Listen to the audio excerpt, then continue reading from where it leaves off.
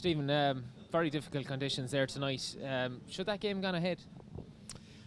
I mean that's a decision for the Connacht Council and a decision for the referee that they pass the pitch fit. So that we have to. They're I'm sure quite conscious of player welfare as well, and they deem the pitch on their experience to be good to go. I suppose these games aren't about results, but it'd be nice to get a win over Galway. I think that's 3 defeats in a row now. I suppose you'll be looking to try and erase that sort of statistic when it comes to the league.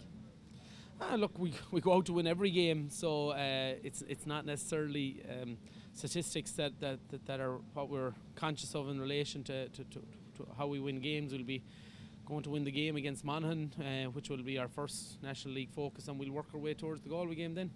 Just on tonight's game, obviously conditions were very, very difficult for both sets of players. How do you feel you performed? Was there anything that you liked what you saw there tonight?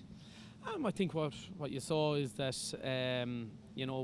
we still tried to probably play a fast brand of football in what was a very, very difficult pitch, but really, really hard conditions. A lot of water on the pitch, gale wind. So look, I'd be happy with the guys' endeavour in relation to that.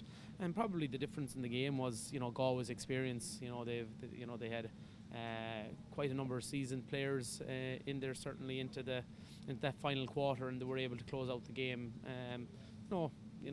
Maybe even reasonably comfortable. They were able to put the bodies in front of goal and shooting into that gale force breeze. We weren't really going to score from maybe 35 or 40 yards out. Just speaking of experience, the main bulk of the squad is back now from the break over the Christmas. Will you be utilising those against Roscommon or in the last couple of FBD games?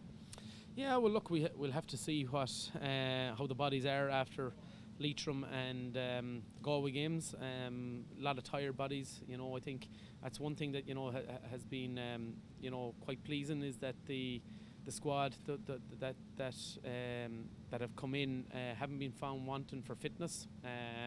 So that's quite positive. But 2 games in 24 hours and a third one coming now in another 48 hours. That's going to be difficult, but we'll see who we have available, and we'll see what's available from the 2017 squad.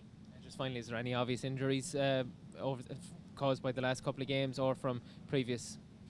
Barry Moran just has a slight hamstring that that we'll make an assessment on tomorrow. But I don't think we have any other fresh injury at this point.